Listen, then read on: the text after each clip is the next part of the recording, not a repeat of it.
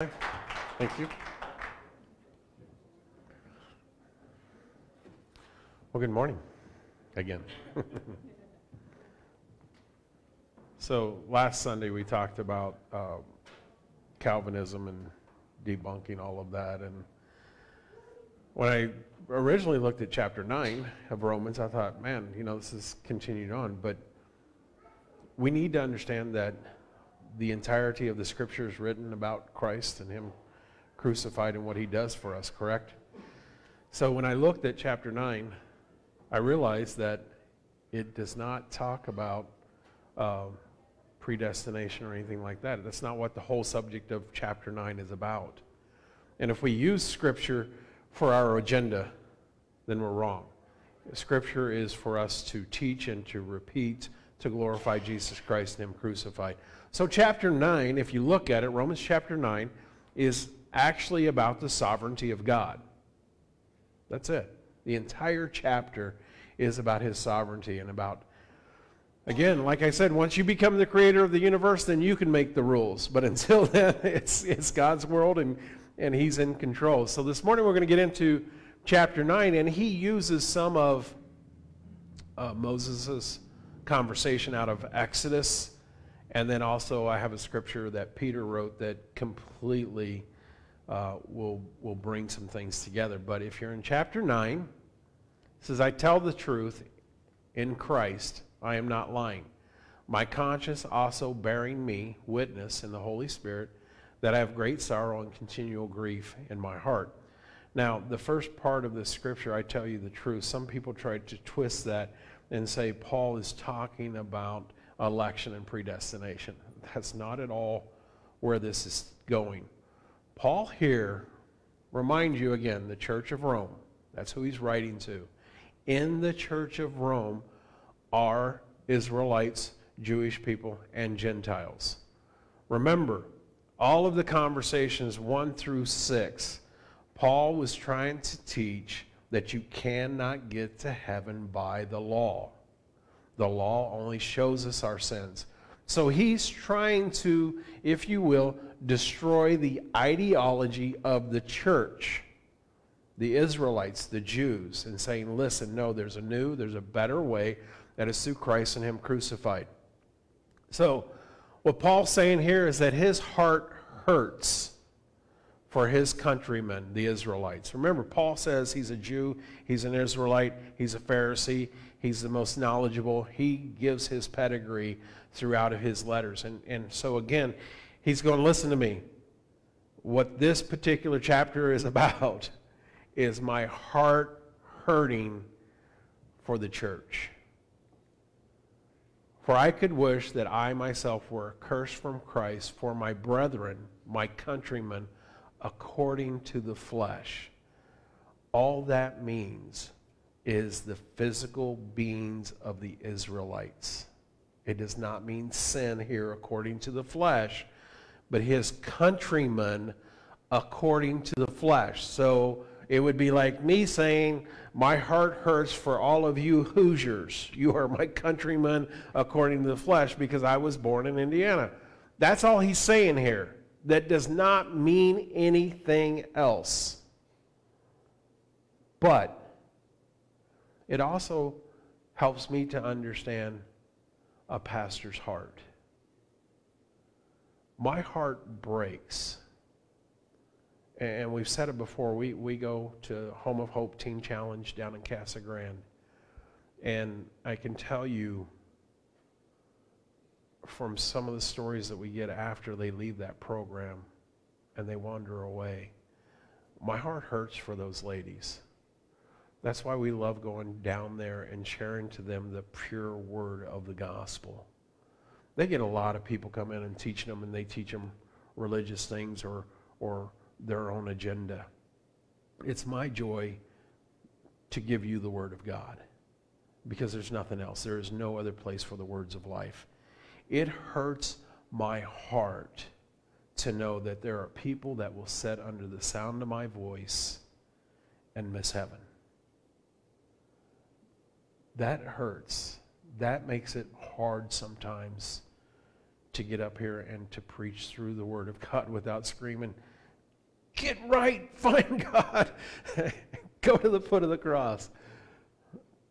But the compassion, and Moses had that same compassion. Remember when he was up on the mountain?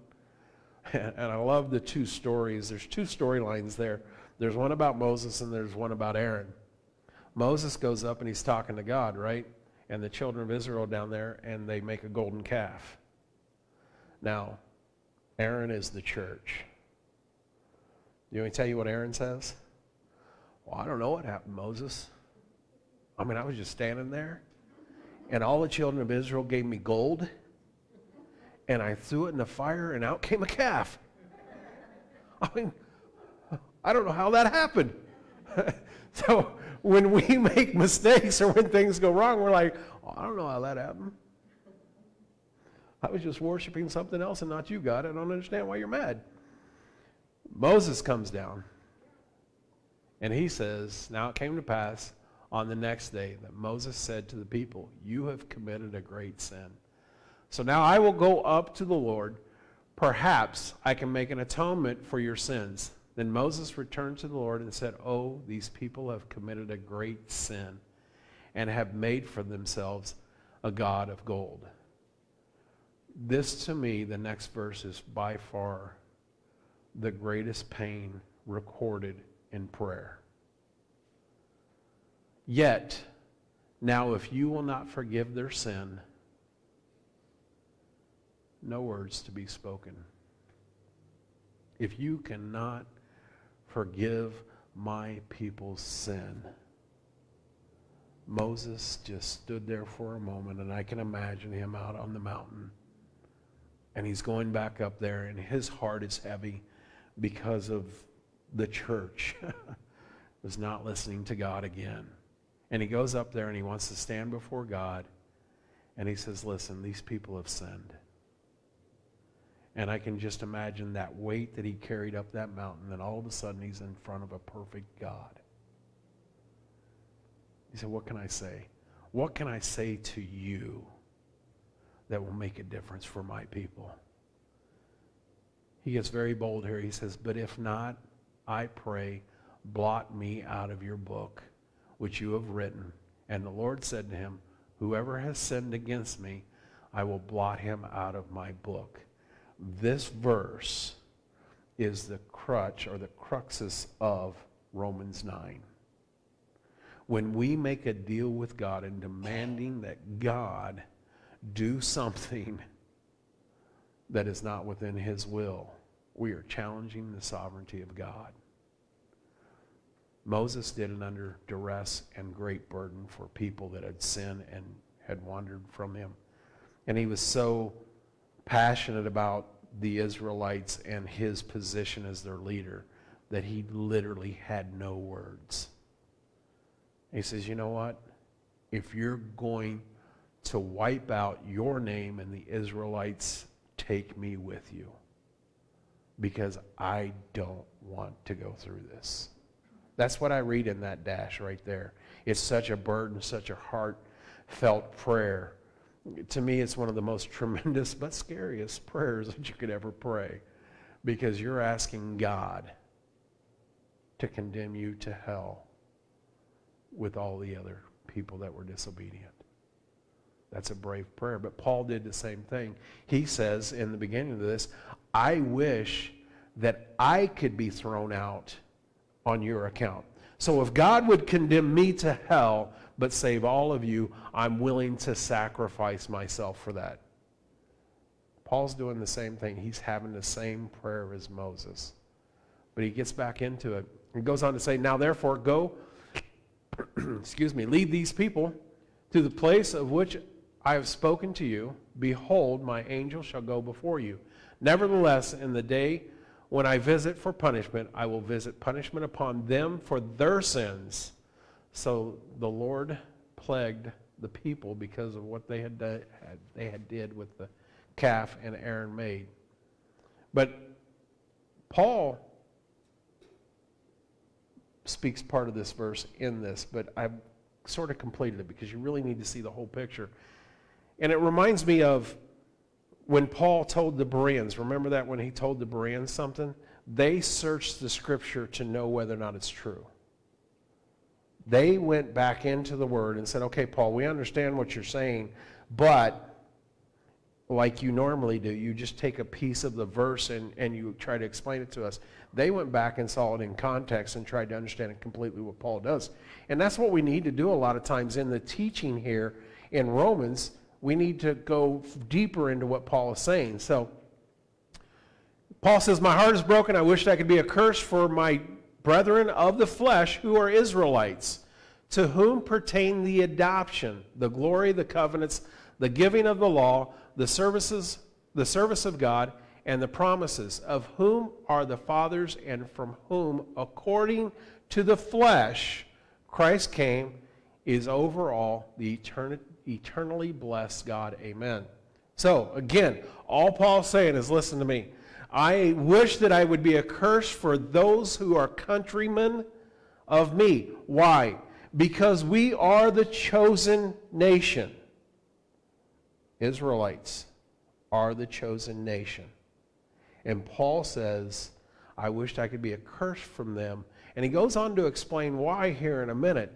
Why he's doing this is how, again, what he tried to do in the first 6 chapters of Rome, he's still arguing with them. In first 6 chapters of Romans, he's going, listen, you're still not listening to me. Now they're challenging the sovereignty of God. If you look into what he's saying here, the Israelites in this church at Rome is going, okay, listen, we're the chosen. Over here, we're the Israelites. We've got the right to heaven. You nasty Gentiles over there,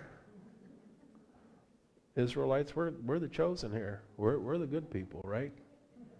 But these knuckleheads are coming into church thinking they're going to get to heaven because of this stupid thing called faith. They are not listening to the law. Can you believe that? So that's what he's telling the church at Rome is telling him. If you look at this, they're saying, hey, no. They can't get to heaven. They're not of Abraham.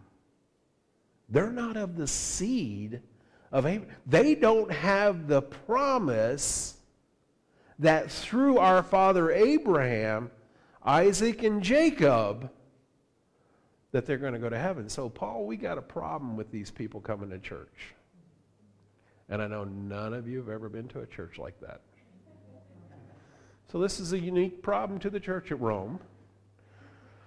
But isn't it that way? We get very pharisaical and say, you know, when God saved me, there's just no blood left. Nobody else can get saved. So when people start coming into church, we go, well, you can come to church, but sorry for you. Because you're not of the chosen like we are. And that's the argument here. And Paul's going, no, wait a minute. I feel sorry for my countrymen who have all of this stuff, but they're missing the point. But it is not that the word of God has taken no effect, for they are not all Israel who are of Israel. Okay? Now Paul's saying, listen, just because you're from the seed, you're not really Israel. No, wait, what? But we're of the seed of Abraham. Okay, you're of Israel, but you're not really of Israel. Paul's never confusing, so I'll try to get through this. So, nor are they all children because they are the seed of Abraham. But in Isaac, your seed shall be called. That is, those who are the children of the flesh. By flesh, they are the seed. Okay? Are you following me? These are not the children of God, but the children of the promise are counted as the seed. So listen, he's saying, okay, they're children of Abraham, but they're not children of God. They have the promise, but they're not going to get the promise. Why? Because they're trying to do it through the law and not through faith. And now he goes on to say, for this is the word of promise, at this time I will come and Sarah shall have a son. And not only this, but when Rebekah also had conceived by one man, even by our father Isaac. For the children not yet being born, nor having done any good or evil, that the purpose of God according to election might stand, not of works, but of him who calls. Now, he's talking about Jacob and Esau. Remember this story. And even in the womb, God says, I hate him and I love Jacob. This is getting hairy, isn't it? We'll get there. But why? Because God knew that Esau would give up his birthright. God knew that Esau was more interested in the flesh than he was in his inheritance. When you come to church and you become very pharisaical, very judgmental, and people have to look like a Christian rather than be a Christian, I'm pretty sure God's upset with you. I'm just saying. He hated the Pharisees, and that to me seems to be a pharisaical way of living. He's saying, listen to me, just because you look like an Israelite does not make you an Israelite. Just because you're of the seed does not give you the benefits, because you are giving up your birthright. And that's why he hated Esau, because he foreknew the actions that he would take for a bowl of soup. We're more worried about filling this and satisfying my physical than we are worried about our eternal spiritual state. We're fleshly. And he says, just because you were born into Israelites doesn't make you an Israelite. It was said to her, the older shall serve the younger, as it is written, Jacob I have loved, but Esau I have hated. What shall we say then? Challenging the sovereignty of God. Is there unrighteousness with God? Certainly not. For he says to Moses, I will have mercy on whomever I will have mercy, and I will have compassion on whomever I will have compassion. Now, I'm going to rewind you real quick to that scripture that I read from Exodus. It actually goes through 2 chapters there, 9 and 10. And it starts out with the sin of the Israelites by Aaron and the golden calf while he was up on the mountain. This is all the way at the end. What he's quoting here is at the end of the next chapter, and God has had this long conversation with Moses about this one incident. And he now is going back to and answering Moses' statement of, blot me out also. You, as a human, have no right to dictate to God whom will receive salvation or not. That's what Moses was trying to do. He said, listen, if you're going to turn your back on them and send them to hell, send me too. Because you have no right to do this, God. They're your chosen seed. They are the Israelites. But none of them that died in the desert accepted Christ by faith.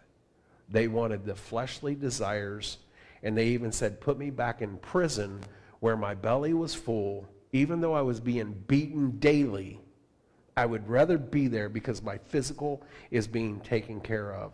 They lost sight of God and his spiritual fulfilledness. And that's what the argument here is listen, God, you saved us. Remember, us over here, the good people, not you Gentiles. God, you cannot save them because they're not of the seed. Their arguing is not predestination or election here. It is the sovereignty of God in trying to control an almighty God. So y'all need to stop. Okay, listen? Yeah, very good. She apologized, so we're okay now. But that's what's going on here in chapter 9. We're trying to destroy church. We're trying to destroy Pharisaical and understand that the grace of God reaches everybody. That's all chapter 9 is about. And he's using the argument, same thing that happened to the children of Israel way back here. And he says, they did not receive it because they did not receive it in faith. Do you hear me? Do you hear me? You cannot get to heaven without faith in the work that was accomplished here on the cross. There is no other way to heaven. I don't care where you were born, what lineage you think you have. It is garbage when you get to heaven if you're not covered in the blood of Christ. That's all chapter 9 is about. If you try to invent a new way to get to heaven, Jesus Christ himself said, you are a thief and a robber. There is only one way. So as I looked at chapter 9, I'm like, wow, let's talk about God.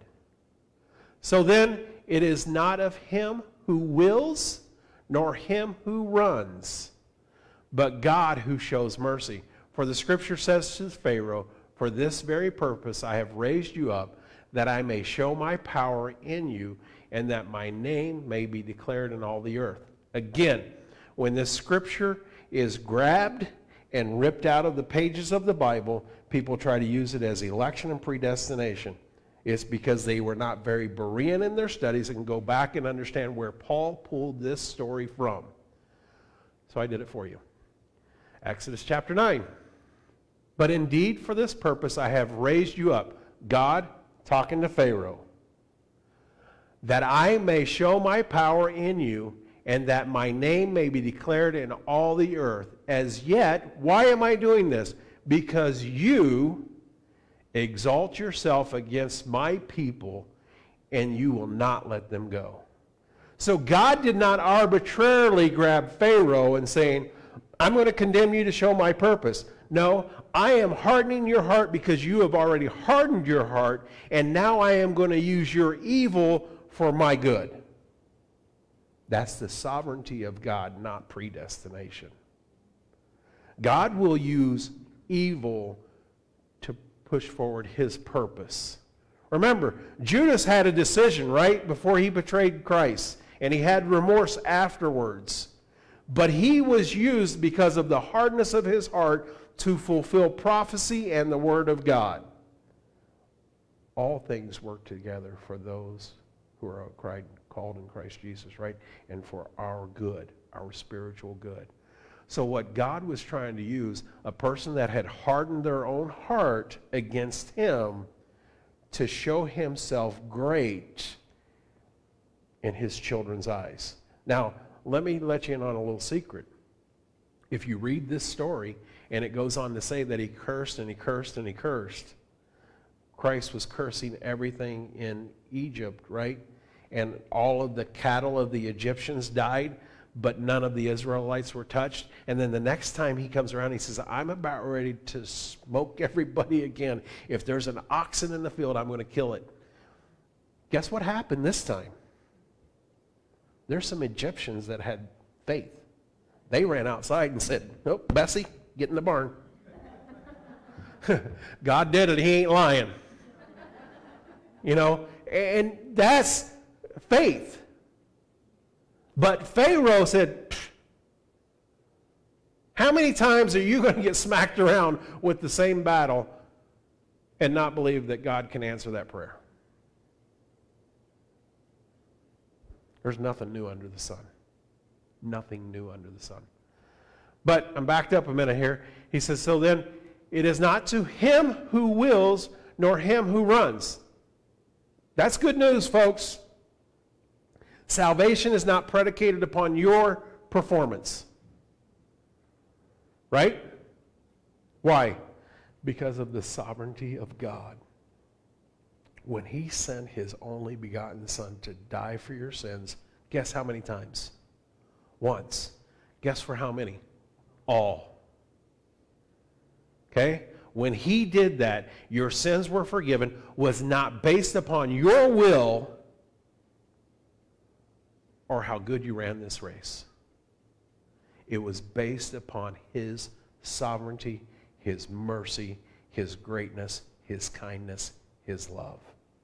Amen? That's what chapter 9 is all about. I mean, telling you, when I started reading this and I reread it and I even read it this morning, I'm like, good Lord, how many years have I missed the glorious point of this chapter. Why? Because I listened to man's interpretation and not God's own word. When we get into God's own word and allow Scripture to verify Scripture, we see God's greatness, God's love, God's mercy, God's sovereignty, and it screams through the pages. And chapter 9 is no exception. This is not about predestination. This is nothing except God's sovereignty, and he has the power, and he has sent his Son to die once for all. But it is your choice whether you accept or deny. But indeed, O man, not old man, who are you to reply against God? Will the thing that formed say to him who formed it, why have you made me like this? Again, folks, it's not going to predestination. It's going back to you are created, not the creator. Why are you challenging God's authority when you are created by him? And he's just trying to get a hold of these Israelites. Why? Not because he's trying to get them mad or thrown out of the church. He's trying to get every one of these people to come to the foot of the cross so that they know salvation, so that they can spend eternity with God in heaven. That is the argument for this word. That is the argument for the entire Bible. It is nothing else but to direct us to the foot of the cross and to understand God's love, God's grace, God's sovereignty. And we're having the same argument today that he had this many years ago in the Church of Rome. Does not the potter have power over the clay from the same lump to make one vessel for honor and another for dishonor? Remember, Paul wrote to Timothy, and he says, yes, in the house there are vessels of wood and clay. There are vessels of honor and dishonor. Pray that you become the former and not the latter. This is just circling back, folks. You have to get into the Word of God to see the complete picture. All Paul is doing in chapter 9 is smacking down Israelites who think they deserve to go to heaven just because they're children of Abraham. Again, I'll say, that's never happened in church.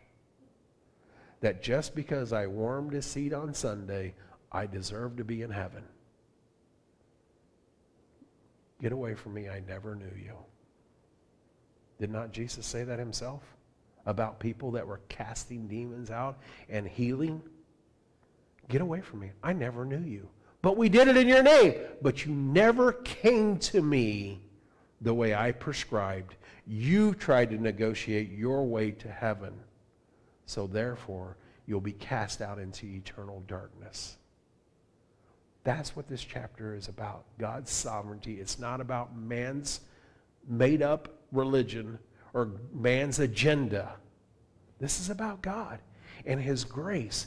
And even though you don't deserve it, you can still have it because he died once for all. What if, I'm going to put to you a question, God wanting to show his wrath and to make his power known, endured with much long suffering the vessels of wrath prepared for destruction. God tolerates because some of us are slower to learn than others, and it takes us longer to accept the sovereignty of God. And he says, so I'm going to allow certain things to arise so that my power and my greatness can be shown for your salvation. That's all this verse means. And he shows that with the example of Pharaoh. Because on the first curse, Pharaoh didn't go, I give up. Y'all go away. It took a lot more than that. Up until the time he lost his greatest love, his firstborn son. And he was still mad. And he still chased down the children of Israel. And God said, stop. I'm going to drown you. And he did. So God, in his long suffering, is to show his sovereignty, his greatness, his grace. and he will use vessels of destruction to do so. No one, whether or not you like the new president, no one gets into power without God's approval. No one is allowed to hold any place in office without God first saying yes, because this will fulfill my ultimate goal and will. You hear me? We allow the world to form our opinion about God wrongly. God is gracious. God is love. And he is very long-suffering. Why? So that no one would be lost. He gives us opportunity after opportunity. And when we manipulate the Word of God to satisfy my own doctrines, step away from them. We have to preach the whole Word of God, and it is pointing to his sovereignty, his grace, his greatness, his love. That's what chapter 9 is all about. And that he might make known the riches of his glory on the vessels of mercy, which he had prepared beforehand for glory, even us whom he called, not of the Jews only, but also of the Gentiles. Reluctantly, we have to accept you. Y'all got to take them in, because the scripture tells us that they can come home too. Okay? That's what Paul's trying to do, is grace is for everybody. This is the final say in election. 1 Peter, an apostle of Jesus Christ, to the pilgrims of the dispersion in Pontus, Galatia, Cappadocia, Asia, and Bithynia, elect according to what? The foreknowledge of God. If you've ever had a question about predestination and election, the answer is right here. Everyone that is saved is because of what? The foreknowledge of God. Of God the Father in sanctification of the Spirit for obedience and sprinkling of the blood of Jesus Christ. Grace to you and peace be multiplied. I was going to say you can't argue with Scripture. You can. You're going to lose. But again, this is the defining verse. You have to compare Scripture to Scripture. Paul is making a singular argument in chapter 9 because the children of Israel are challenging the sovereignty of God. But you must compare the whole Word of God together in order to get the perfect picture. That's why it tells us to study to show ourselves approved. Rightly dividing the Word of God. And that does not mean making it into little chunks and separating it. Rightly dividing means rightly speaking or giving out the Word of God. Amen? Okay. As he says also in Hosea, I will call them my people who are not my people, and her beloved who is not beloved. Again, where does the Israelites and the Jewish look to for all of their teachings is the Old Testament. So Paul says, fine, let me go into the Old Testament and I'll prove to you that your Pharisaical stance is incorrect, starting with Hosea. Then he goes on, and it shall come to pass in the place where it was said to them, you are not my people, there they shall be called sons of the living God. Again, he quotes another verse. And he also goes, Isaiah also cries out concerning Israel, though the number of the children of Israel be as the sand of the sea, the remnant will be saved. For he will finish the work and cut it short in righteousness, because the Lord will make a short work upon the earth.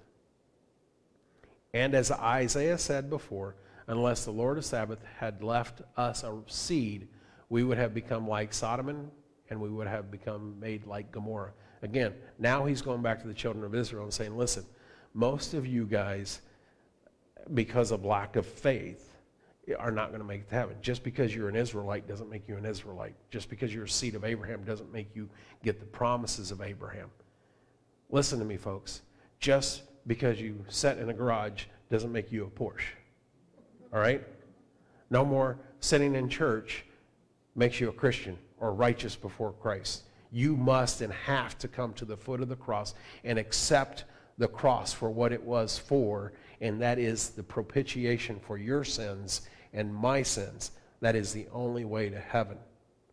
And we can get lost and we can get sidetracked and start going, man, these crazy Israelites are even at it in the New Testament. I thought they had enough in the Old Testament. No. The Word of God is living and breathing and good for righteousness' sake, of teaching, correction, admonishing, so that the man of God may be fully equipped to live a holy and righteous life. You hear me? So when you look at the Word of God and you go, wow, that's a crazy story, and do not apply it to you spiritually, you have missed the mark of the Word of God. And that's what he's trying to tell the children of Israel. Just because you're born of the seed doesn't make you get the promises.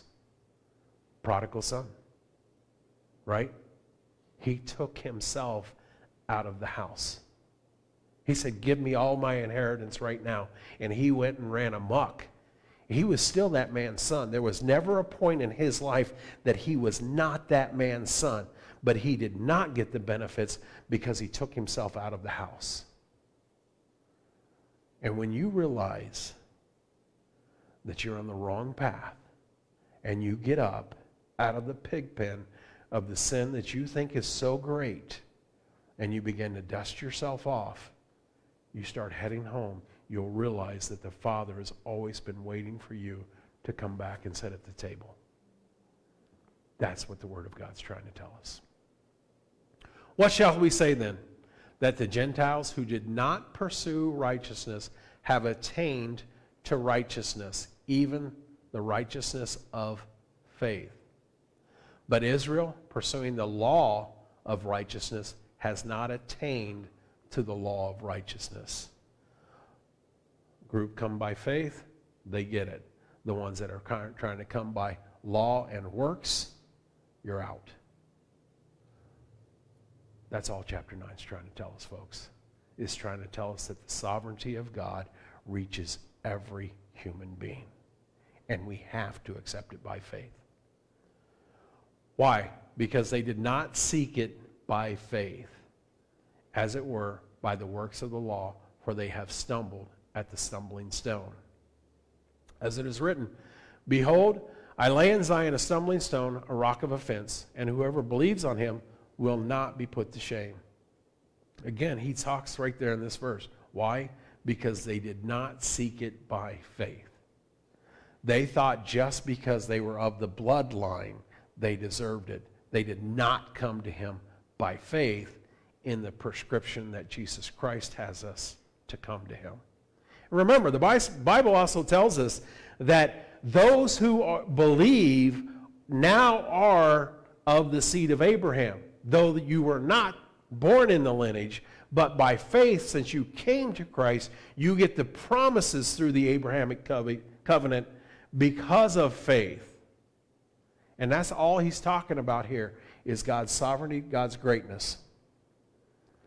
So, does that make sense? I know there was a lot of scripture, and we really went through it. But honestly, as I studied chapter 9 more, I'm like, this has nothing to do with predestination. This is a bad argument if you're trying to grab and wrestle God's word to meet your ideology. That's dangerous. That's wrong.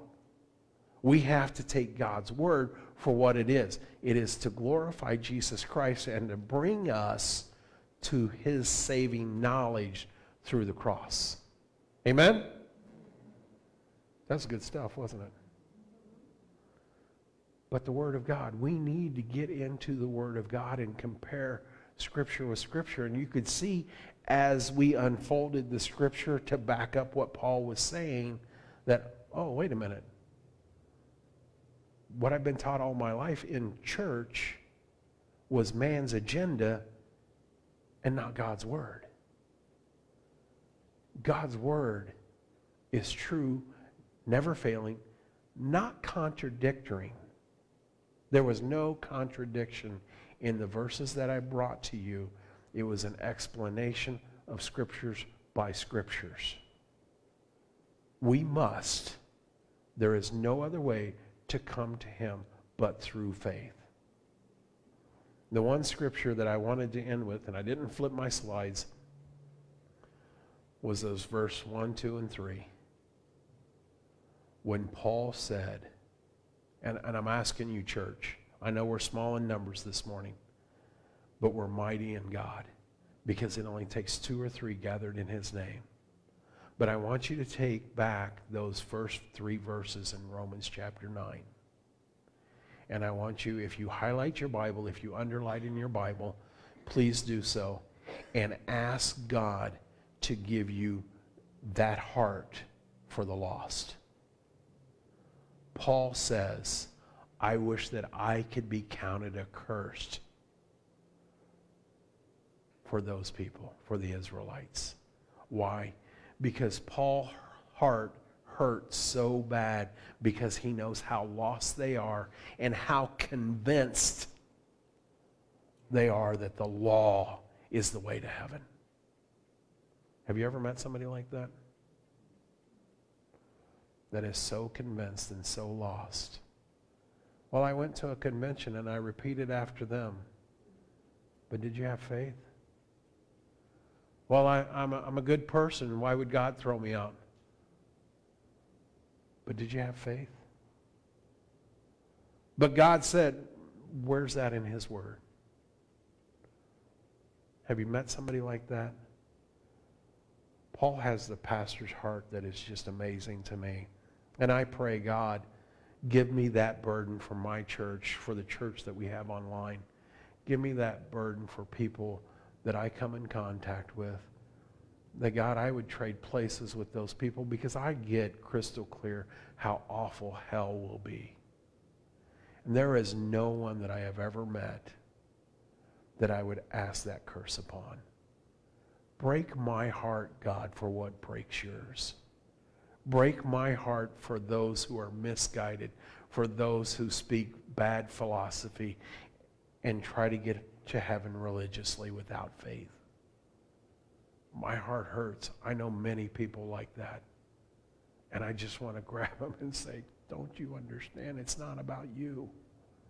It's not about your performance. It's not about how people look, how people dress. It's about their faith in their heart. And unless you're teaching that true word of God, you are leading people astray. And that breaks my heart. Our heart needs to be broken now more than ever. There's lost people. There's people that are confused. And I'm telling you, the biggest impact of COVID is going to be the mental issues of it. Because we've allowed ourselves to be pushed away from everybody else. If you didn't know, CDC has canceled Thanksgiving. What? Who gives you the right? Who gives you the right? To separate us by fear? My Bible tells me that there's no fear in perfect love. And I need you. I need you in order to become strong spiritually. We need each other.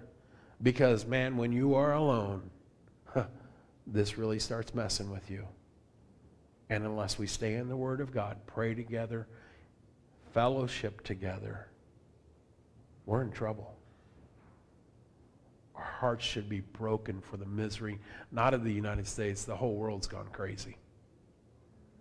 I mean, it's gone crazy. Why?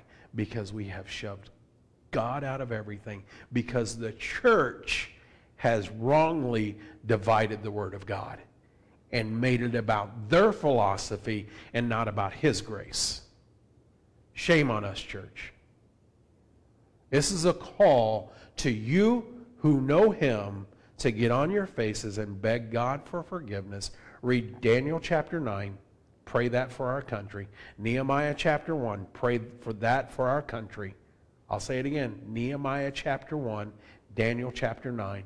Both those men, great men of God, had the greatest revival prayers that you'll ever find in the Bible. And you need to be on your knees when you're reading those two chapters, Nehemiah chapter 1 and Daniel chapter 9. And listen to me, it took one man got before his face and begged for forgiveness of his sins and the sins of his people, and God heard and God began to move. Nehemiah chapter 1, Daniel chapter 9. Powerful prayers that we need to more than ever have the heart of Paul like he did here in chapter 9, the first few verses. I wish that God would take my one soul and save thousands. But God also listens to me.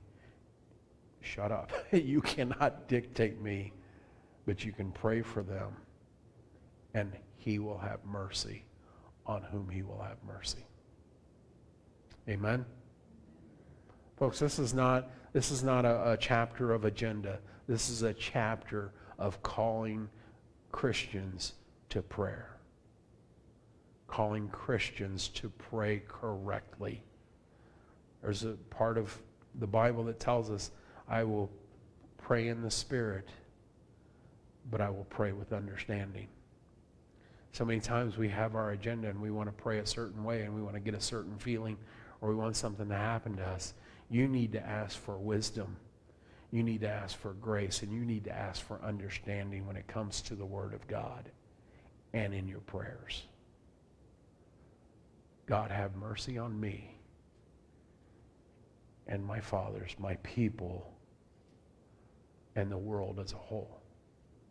Please shake us to the core, to where we find you by faith. Amen? Well, I'm not going to have an altar call this morning. I'm just going to ask you to close in prayer with me, that God will break your heart and give you a heart like Paul's, like Moses, and that we truly understand that the Word of God is not about my agenda, not about your agenda, but about his agenda, which is saving us through the powerful blood of Jesus Christ. Let's pray.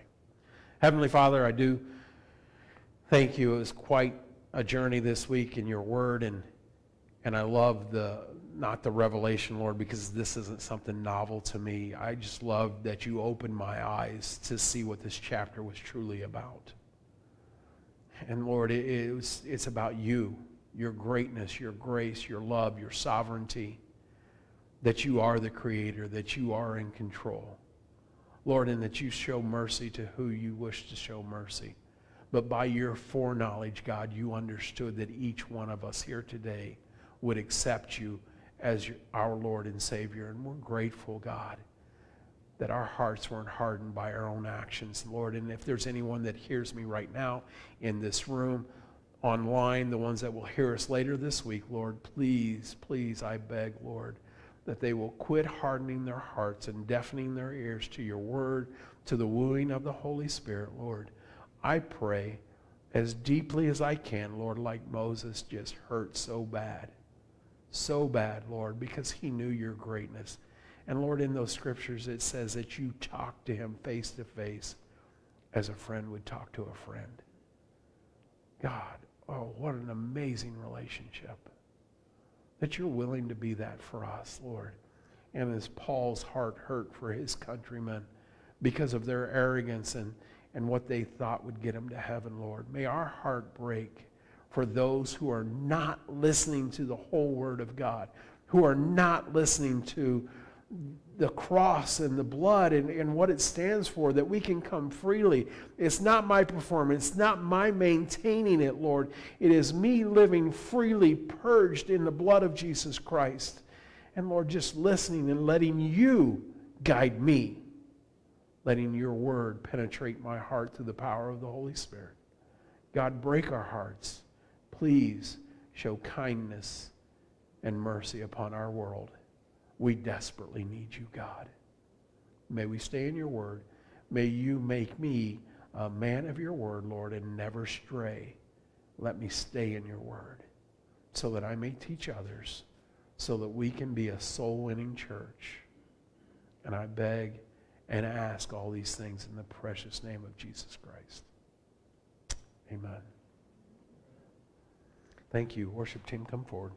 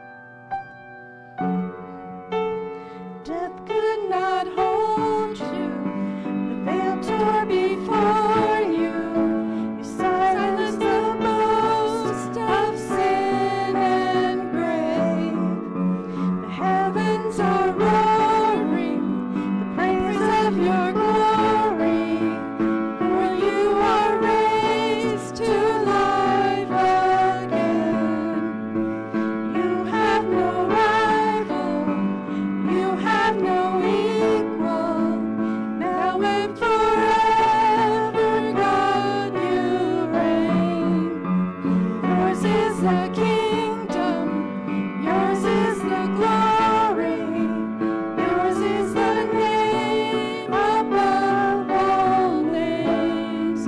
What a powerful name it is, what a powerful name it is, the name of Jesus Christ my King. What a powerful name it is, nothing can stand against.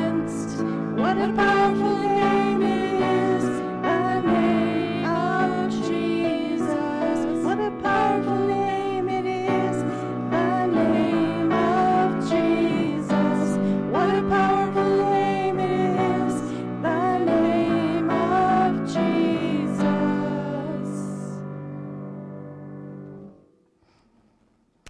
Thank you. Have a good week.